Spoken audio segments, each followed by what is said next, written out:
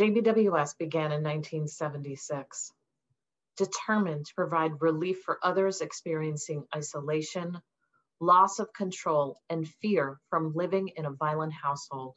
A small group of domestic violence survivors founded the organization as Jersey Battered Women's Service. Initially a grassroots organization, it began as a 24-hour hotline answered in the homes of its founders. As calls increased, the need for safety became urgent. The women survivors set their sights on opening a shelter in Morris County. They searched abandoned buildings, vacant stores, and church basements looking for a possible location and applied for federal funding.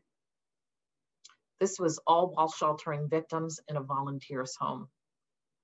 When the press revealed the location of the home, it had to be shut down. And with its closure, Lois Gilmore had nowhere to seek safety. Without specialized community resources, legal options, or shelter, Lois was in danger. One day in 1977, her husband, along with their 18-year-old son, walked into the beauty salon where she worked. And he says, "Lois, I have a gun. If you don't reconcile with me, I'm going to kill you." Her customers started screaming. The whole place was screaming. She was saying no. He fired 2 shots. Mom went down. And as I watched her go down, I saw him run towards her out of the corner of my eye, put the gun to his head and pull the trigger.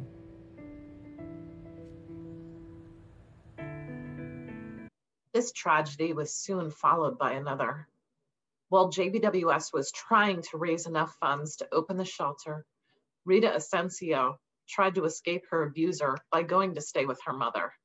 One day, her husband broke into the home and shot Rita and her mother in front of her children.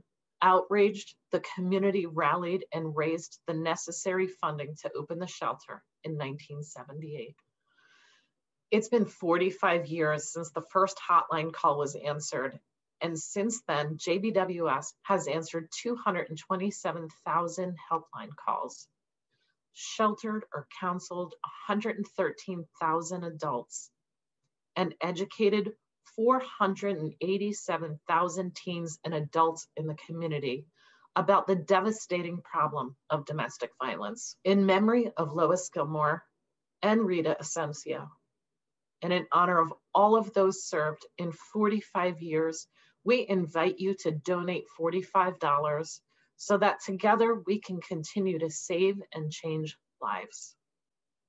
Your gift of $45 will provide 2 helpline calls for a victim in crisis, 1.5 hours of children's counseling, or 1 dating abuse prevention program for high school or middle school students.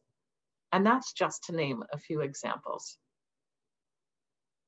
To make your secure online anniversary donation, visit us at jbws.org. And for a complete list of all of our comprehensive services, and to learn how you can help, please visit our website or give us a call. And remember what Margaret Mead said: never doubt that a small group of thoughtful, committed citizens can change the world.